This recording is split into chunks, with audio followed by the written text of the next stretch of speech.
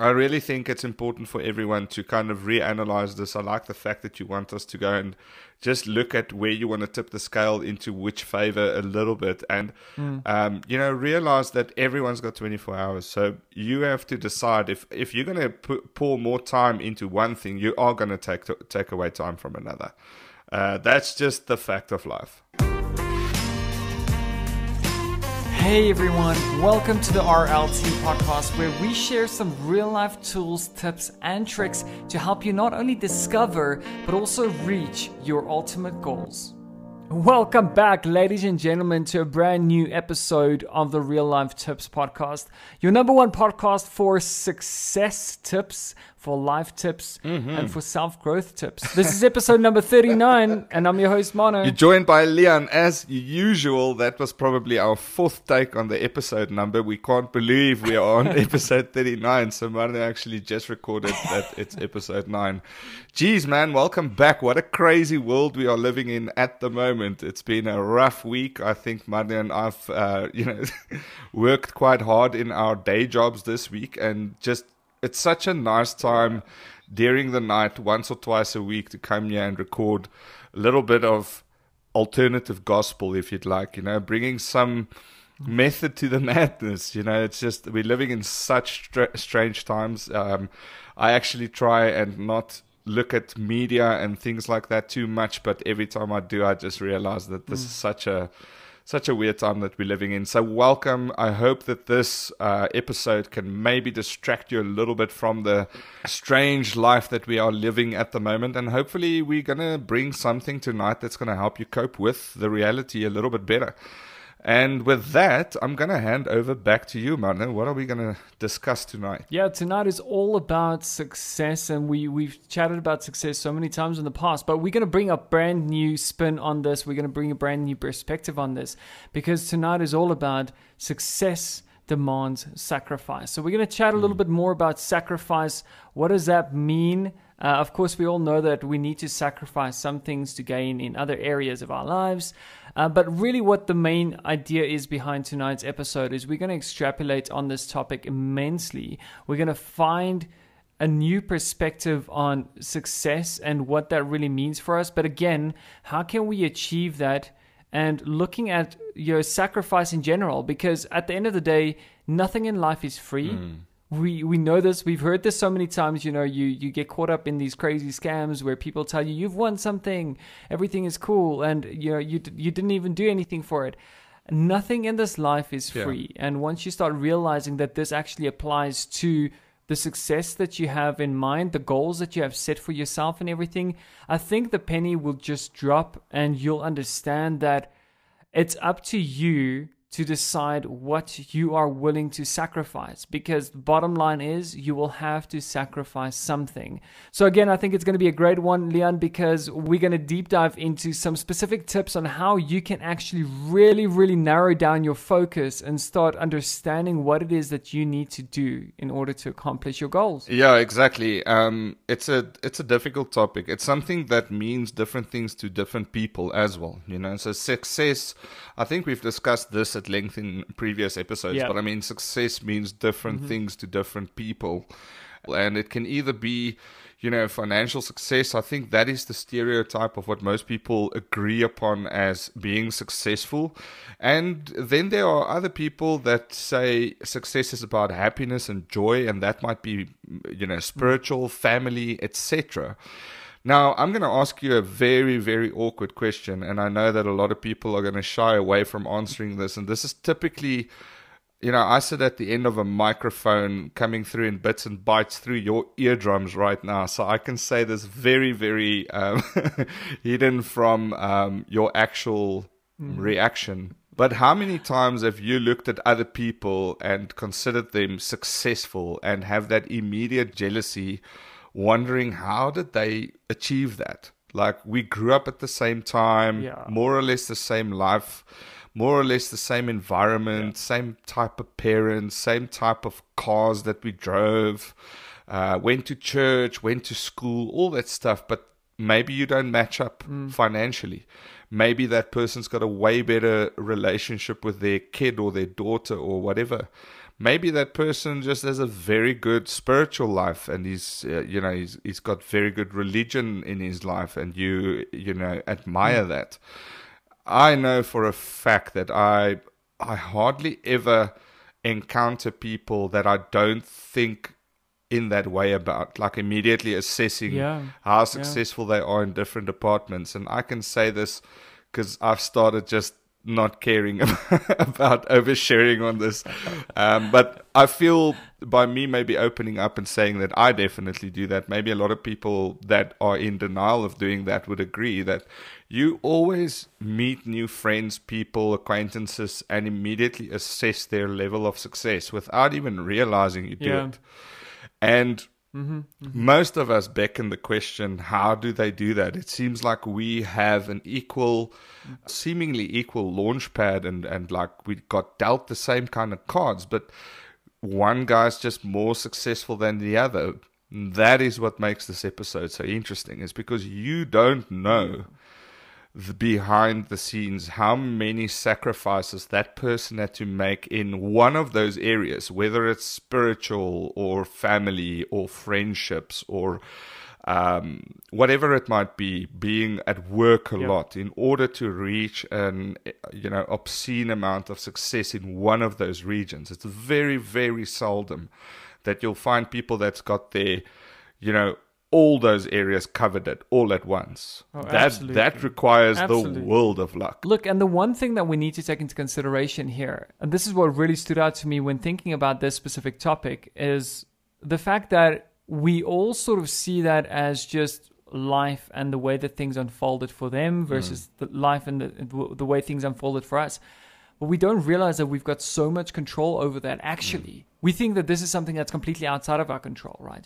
But if we start understanding that success is actually something that is so in your control, as long as you've got the right puzzle pieces to fit them together, you can build your own success. Yeah. And that's probably what they did.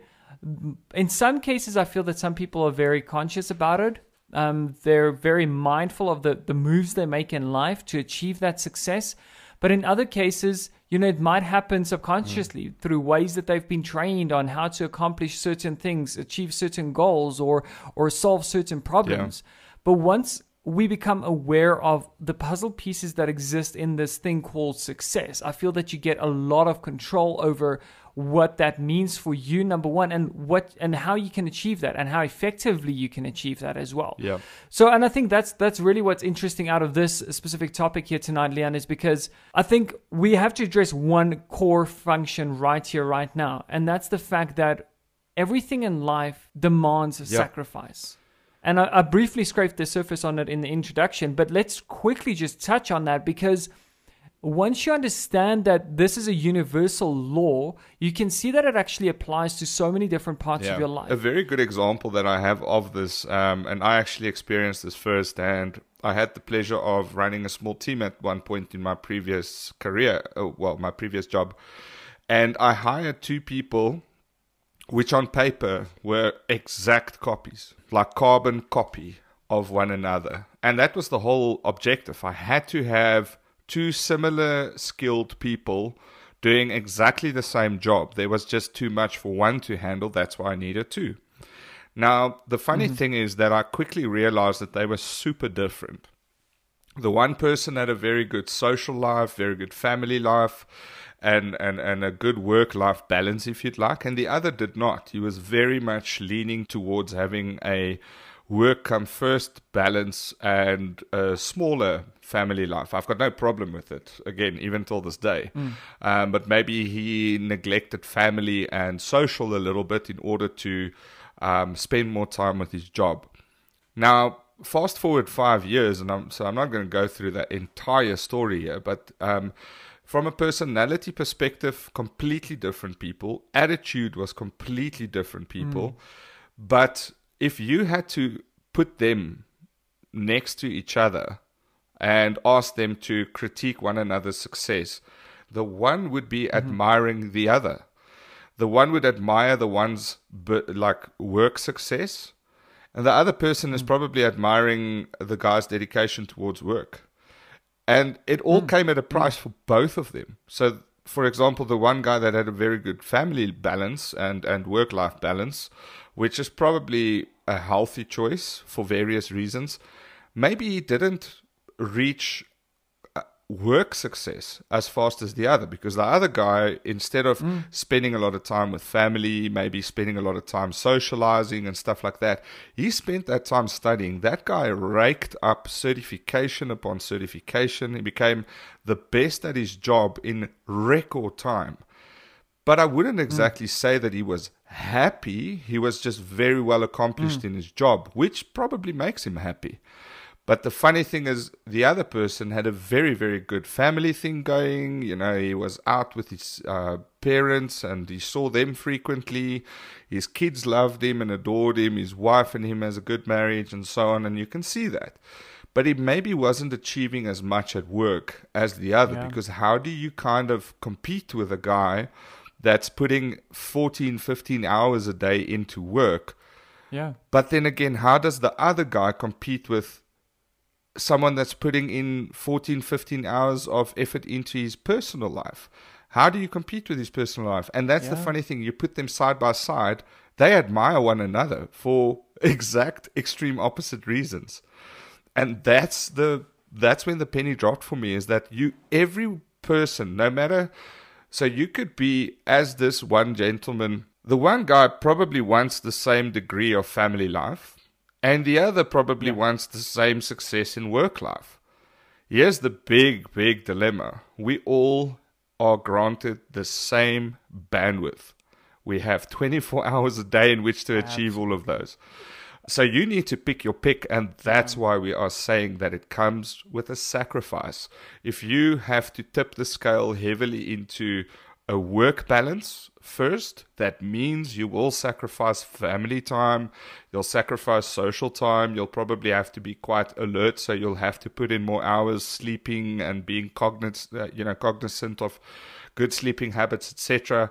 The social guy, he's going to have a party, he's going to have a blast, he's going to have such a wonderful social life, but his work is going to have to take a backseat. And that is the dilemma. Yeah, so you're going to have to...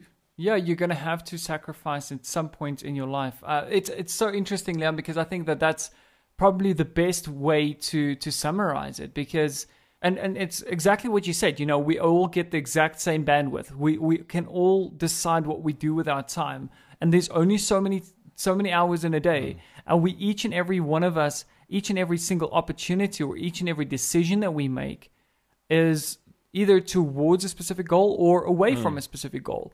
If we set our goals on an annual basis and we had to really work it back and say that this is what I want to achieve by the end of this year, what am I going to have to do to achieve that? You'll probably find that there's going to be sacrifices that you need to make. The sooner that we realize this, I think the better it is for us, right? Because once we understand the fundamental flaw of life, which is time. that everything, well, time as well, but that everything comes at a price. That absolutely nothing in this life is achieved without any sacrifice. You can then start pinpointing and saying, how much am I willing to sacrifice? And this is where it gets interesting, right? Is because I've not achieved so many goals in my life, and then I've had a look back at them, and I've asked myself, why didn't I even achieve this? Why didn't I accomplish this? But when I sat down and I did a lot of introspection, I actually really found that I never identified any sort of sacrifice that I was willing to make for that specific purpose. So it wasn't important enough for me at that stage. For me, it was more important to just sit around and chill on weekends and just regain my thoughts after a long week and you just relax. And I didn't necessarily want to become too active. I didn't want to go out and do the effort and all that. So I had to establish a baseline of what is it that I'm willing to sacrifice. And I think once we understand that universal truth in life, we can sort of hack the achievements that we can make for ourselves or the things that we can achieve for ourselves. Yeah, that's true. And so I'm going to get a little bit deeper into this right now. So if you take the dilemma that you just explained, I think we all have similar dilemmas in our life. You can almost call it like a sacrificial dilemma. You know, we have to decide where to make sacrifices. There's a couple of things that one needs to take into consideration. And that's why I think this episode is so well timed is a couple episodes back we spoke about chemicals in the brain and what gives you long-term satisfaction versus short-term, etc. And the thing is, when you strike a good balance between whatever factors are important in your life, maybe you're not a family guy, maybe that's just not important, but maybe you do want to have a decent social life and friendship life with a good, very successful career, you're going to have to make choices, and by choices I mean sacrifices on what to let go of and what to take on. And the other problem is, realize that the very reason why you took up that specific task or that extra activity or work challenge is because you know that that's going to make you happy, right? And that's not going to make you like dopamine happy. That's going to give you a sense of achievement, perhaps. It's going to give you a little bit of boost that's going to last maybe a week or even 2 weeks that you're going to tell people about your ride and so on.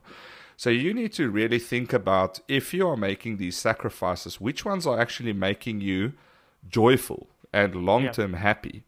That's because the next thing that I want to talk about is, how do you decide which sacrifices to make, right?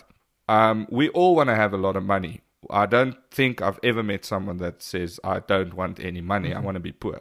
So we all want to make a lot of money. I'm of the assumption that most of us would agree that we want a good family life and friends.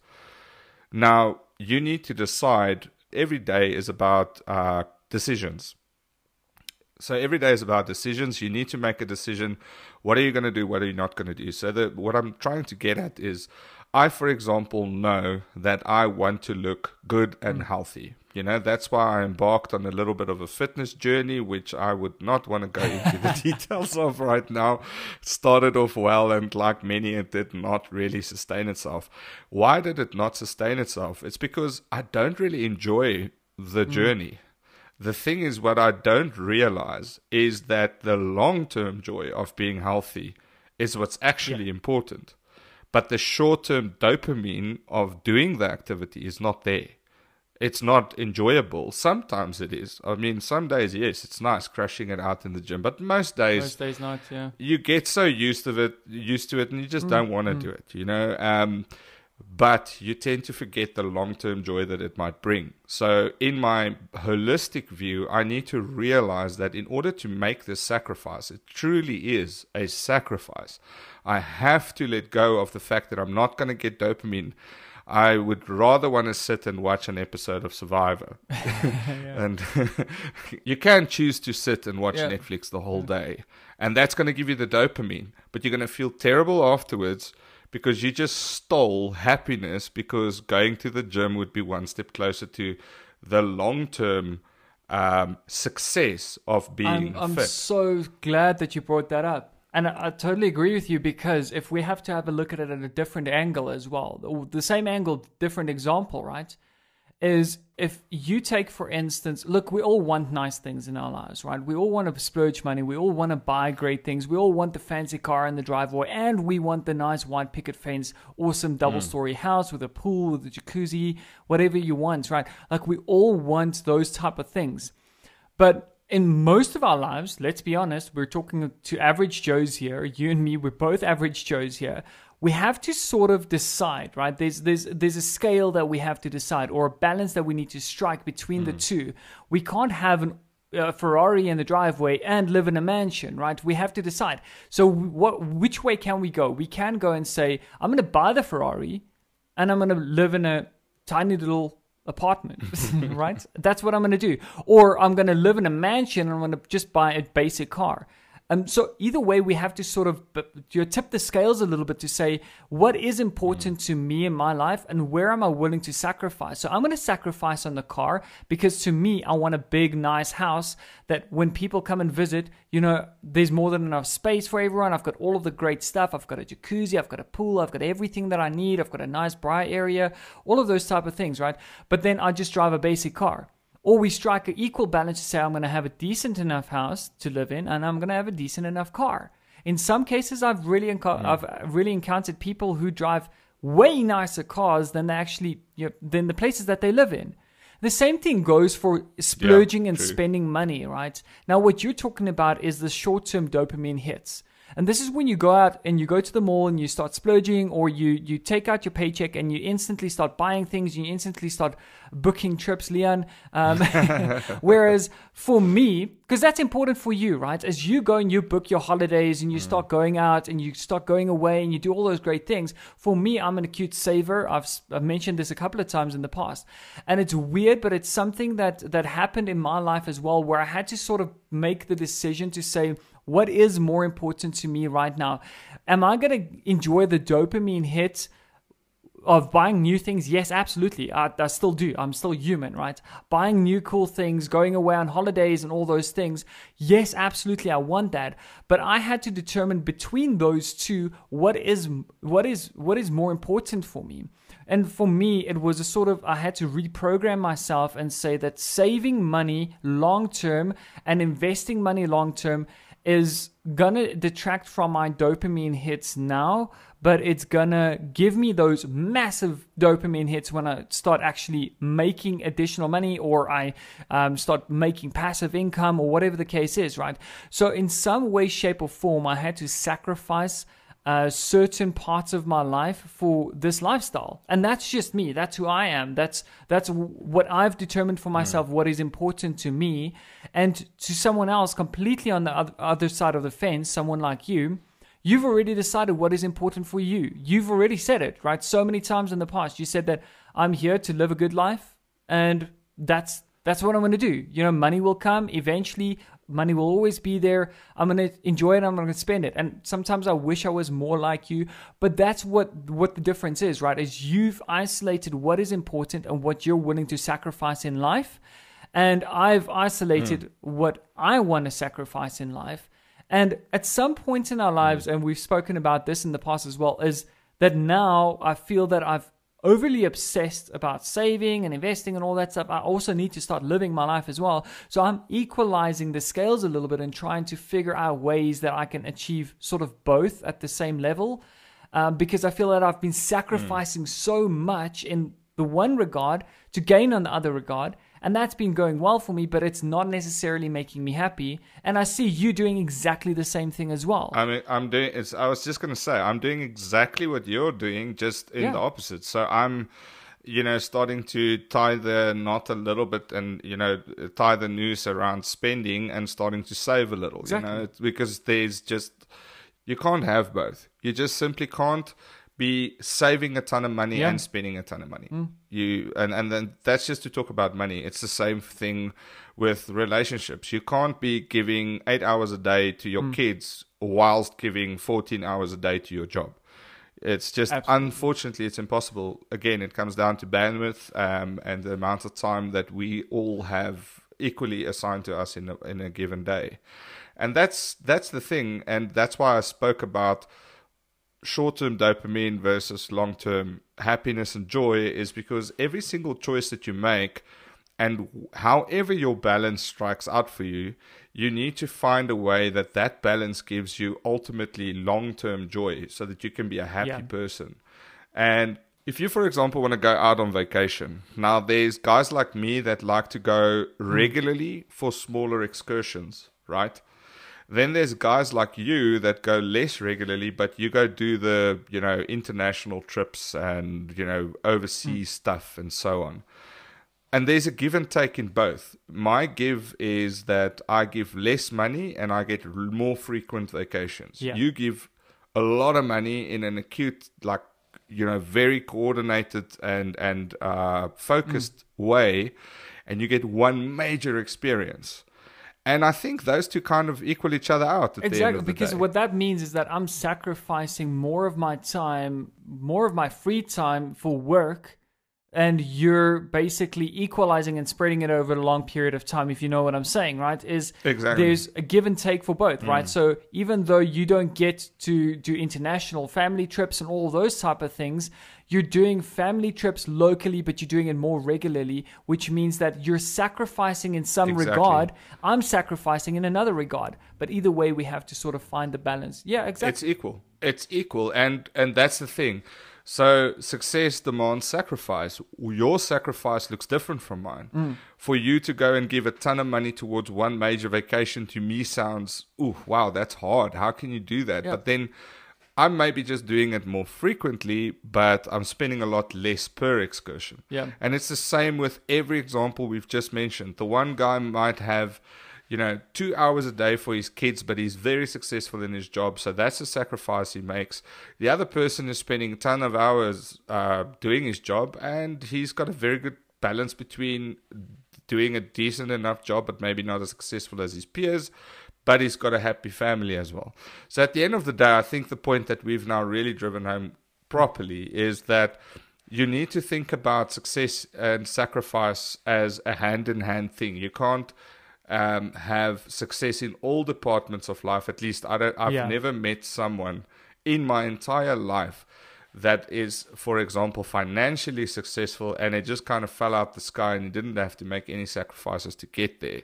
Even the super successful people, you're going to get people that argue, yeah, but Mark Zuckerberg and Bill Gates, have you got any idea how much work it took in order to get those guys to where they were? Elon Musk, for example, that guy spends 4 hours a day sleeping. The rest of the time he's running almost 6 businesses. It looks glamorous on the outside, but I promise you that guy is sacrificing in more ways than we can ever it's basically imagine. determining where are your priorities, isolating those priorities, understanding what that means for you, and then instantly cutting back on whatever doesn't necessarily serve that purpose, or then saying, let's sacrifice in those other areas. Leon, I absolutely love that. I think we've driven the point home. Let's switch over to the real life tip for today. And I'm going to hit it off, Leon. I'll give you the mic. Hit us with your real life tip. And then I'll take over from you. Again, as usual, I think this entire episode, we kind of explained really, really well what we mean by success and sacrifice and how those two things tie together. The biggest tip that I've got, and this I think is something that I still need to apply in my every single bloody day life, is the fact that don't look at other people and value their success over your successes, and compare. That is the worst game that you can ever play. If you haven't walked a day in that person's shoes, nor did they in yours, they might admire you unknowingly, unbeknownst to you. And in order to get them maybe, religious success that you might have, they'll have to give up their Sundays when maybe they are working the whole day in order to get the financial success that you are admiring from them. It's the most cancerous thing in anyone's life is to look at other people and admire them for their seeming success without having any context of how they got there. I spend a lot of time with people that I get to know, like when we're on a comfortable level, exploring them and finding out what they're about, and then I try and do that assessment of success. I really have tried the last couple of years not to just look at surface value and then determine success of a person, because that drove me insane. I've seen 16-year-old kids driving better cars than I have, and I just get so pissed off. And anyone would, right? And that is, I'm like, how can that guy be so young and be so successful? I don't know that he maybe studied 5 years. Maybe he was a Victrix Ladorum in his school and he's got no friends. But he's very successful financially, got a huge bank account, and that's what he's got. I don't know that.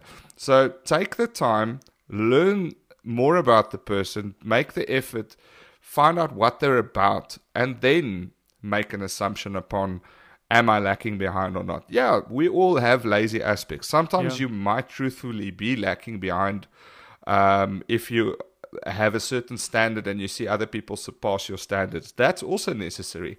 That's competition. That is still very, very healthy. You must still compare, and I think you won't actually be able to go forward if you don't compare yourself and match yourself up with peers and things like that. So still make the effort to understand if someone is very, very similar to you and you see that there's definitely a huge gap between that person's whatever success it is that you're measuring and your own, to try and live up to that level of success, because maybe you are missing opportunity somewhere to increase that success, whether it's financial, spiritual, physical, whatever. I think I've said enough. That's pretty much my tip. That's beautiful, Leanne, because basically what that comes down to is the fact that you don't know what their schedules look like. You don't know what their responsibilities in their lives look like.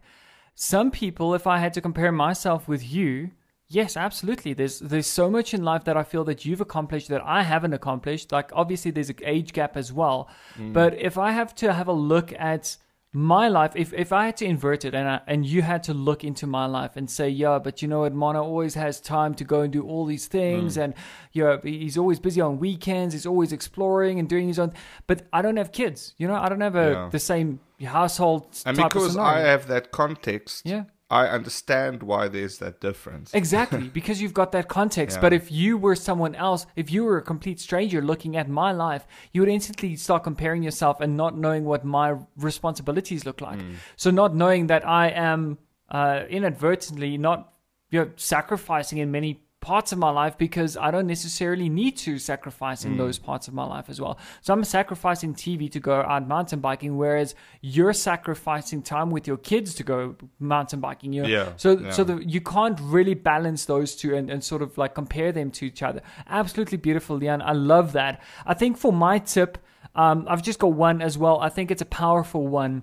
If you had to really go and assess your life, and we've spoken about this briefly in the past as well, is that life is really complicated, but it can really be classified as a few different things, right? So you've got your career aspects to life, which we all need to sort of focus on, whether you're self-employed and you're working on your entrepreneurship, or whether you're employed and you're working towards building this career path for yourself and everything. That's one aspect of your life. You've got your physical fitness or your physical health. You've got your mental health. You've got maybe spirituality, you've got your family, and on all of these different aspects of life, right? What I would say as my tip is to determine which are the two categories, or maybe even just one category. Maybe you want to start focusing on your career more because you feel like you've been slipping a little bit. Or maybe you feel that you've been working so hard in your career that you've been slipping on family or spirituality or mental or physical health, right?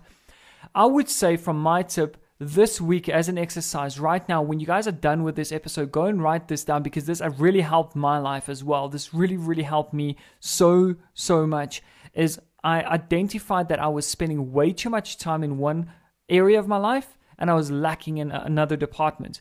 Go right now after this episode, or if you're listening to this and you're sitting down with a pen and paper, write down what is the one area of your life that you want to focus on. Is it career? Is it family? Is it mental health? Is it physical health?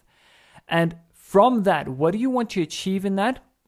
And what will that look like in terms of sacrifice?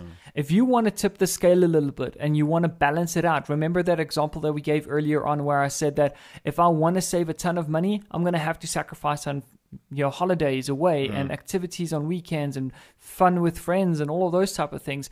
If I want to go and do those things, then I'm going to have to sacrifice on my savings account. As simple as that. That's true. The same thing goes for work-life balance, right? If you want to start focusing more on family or fitness or health or mental health, whatever the case is, you're going to have to start sacrificing some hours at work. And it's not that you're slipping at work. Not at all. Don't see it like that. See it as I'm reprioritizing my life. I'm seeing that family is neglected and that my career is stable, and I'm choosing to move some of these puzzle pieces around. And I think that's just my one tip, Leon. That is actually very, very well put. I think with those two tips combined, I think we literally nailed the topic into the wall. It's awesome. I think it's something that I'm still learning as I go along, and it's something that I'm absolutely not perfect at. And I think maybe as an outgoing tip, don't be too hard on yourself. I think everyone struggles with this. I go through some slump times and I just feel lazy and I don't want to work on my goals and I don't want to work on all these things that I want to be successful at, because being successful in any of those departments takes work and courage, right? And that's energy, that's time, that's sacrifice in and of itself. Being successful as a parent, for example, comes in and of itself with a lot of sacrifice in order to just be able to keep 2 living things or 5 living things alive for that period of time.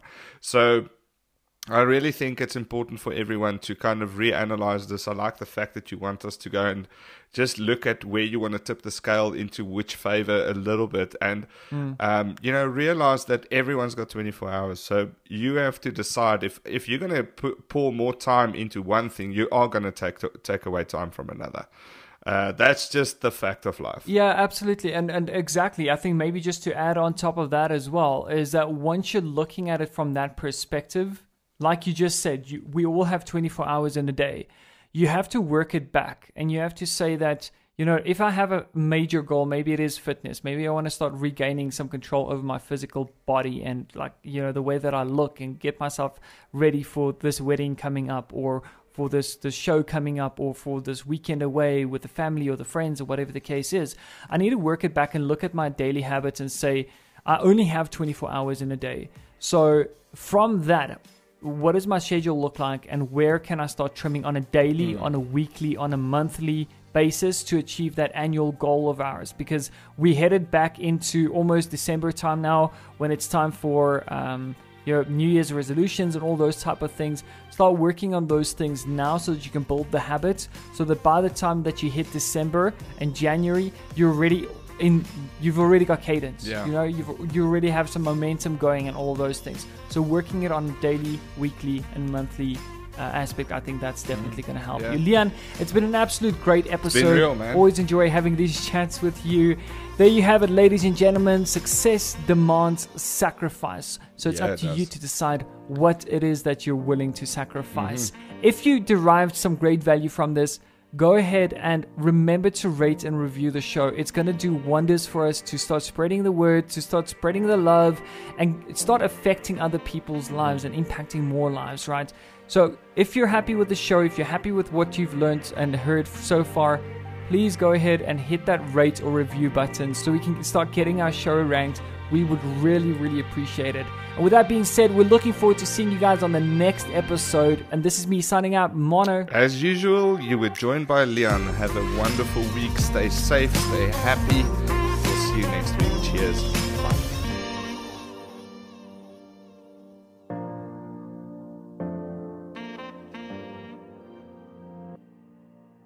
What's up, guys and girls? If you've derived some great value from our show thus far, please take a second to rate and review us on the platform that you're tuned in on.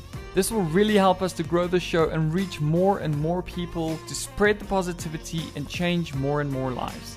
So it will literally just take you a second to rate and review us, and who knows, perhaps you could directly be responsible for changing someone's life today. We look forward to seeing you guys in the next one. Until then, cheers.